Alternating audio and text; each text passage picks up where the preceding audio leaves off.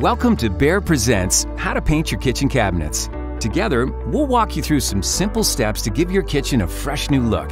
To get the job done right, you'll need some tools. You might even have some of them already. For the ones you don't have, you can pick them up at your local Home Depot.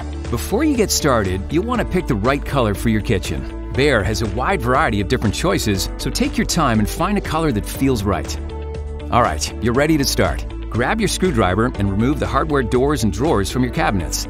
Oh, and if you notice that your cabinets have a glossy finish, you'll want to remove it by sanding prior to painting. Clean the surface and gently sand. This will remove any gloss and help your new paint adhere. Wipe off the excess dust, and remember, you may need to add a coat of primer. Okay, it's go time. After taping off the kitchen counter and cutting in, paint the panels in hard-to-reach areas, starting from the inside out. Using your brush, cut in along the top of the frame. There's no rush here, just take your time. Next, move on to the side of the frame.